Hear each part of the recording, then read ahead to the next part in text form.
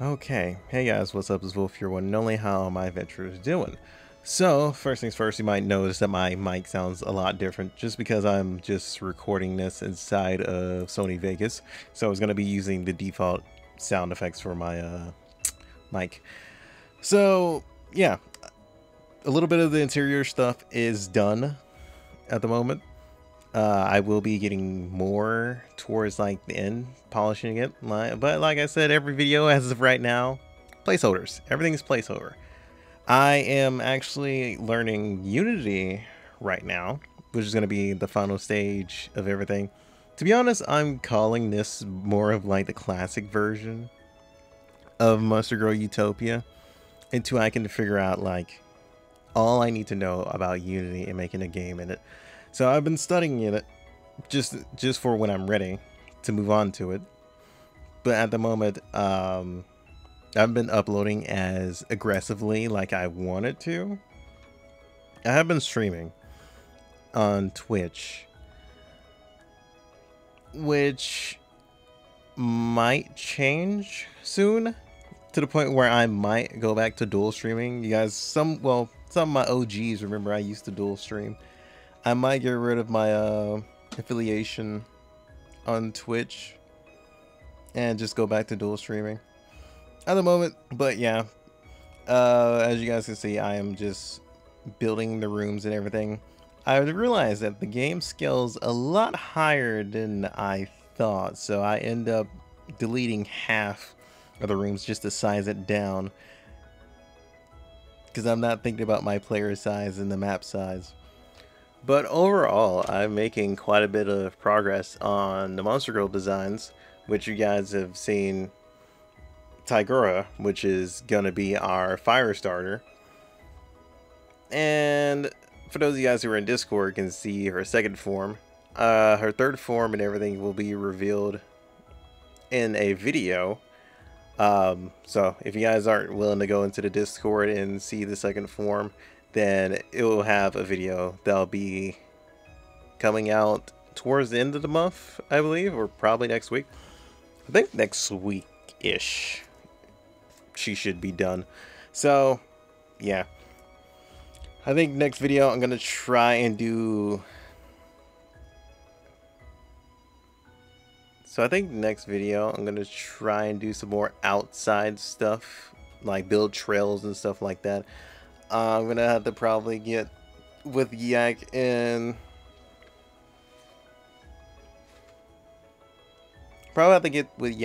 do like some little reforest designs and stuff like that, because I just played a few other like RPG Maker games trying to get like a feel for those as well. That's also another reason why I haven't been like uploading too much. I've just been exploring and experimenting with different RPG Maker games and seeing like what they have and seeing how I can improve towards my map design. And this was like I think the first part of this video was like way before I started doing map design, so I went back and started deleting stuff. I had to make this into like a two-part video just because I had to look around, because I just didn't feel experienced enough to like, you know, I didn't feel experienced enough to just like fully be confident in like the maps I was building. So when I came back, I kind of really enjoyed the maps. That's why I like kind of cut them down and put them into like a, how do I say it? That's why I cut the size down. You know, no big rooms. You don't need big rooms to make a map look big and have all types of extra clutter and stuff like that. Even though it can be nice if you do it well, but I can't do it well yet, so I just went back, deleted like so much stuff. So yeah, Unity is going to be an easier task towards like furnishing and stuff like that, because I want to try and make the controls to be universal, not just up, down, left, right. You know, I want it to be diagonal, you know, just have like a controller feel to it. Maybe I just gotta figure out like what actual art style I want. But for right now, from what I am exploring inside of instead of RPG Maker, I'm learning everything that I want for the Unity version.